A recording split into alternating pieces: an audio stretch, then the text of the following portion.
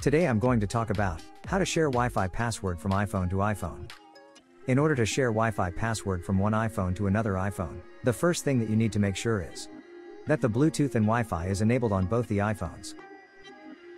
And after that, you need to have the contacts of each other. The email address that's linked to your Apple ID has to be added to the contacts of the other Apple device. Also make sure that both the iPhones are updated to the latest versions of iOS. So these are the things to be considered before sharing the password. So let's get started. The first thing you need to do is tap on settings on both the iPhone. Then Wi-Fi.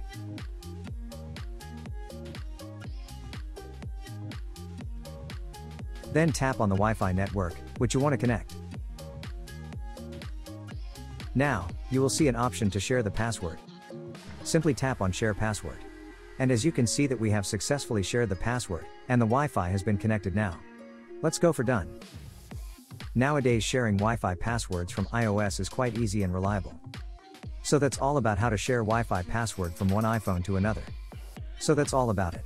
If you guys have any other questions or anything, let me know in the comment section.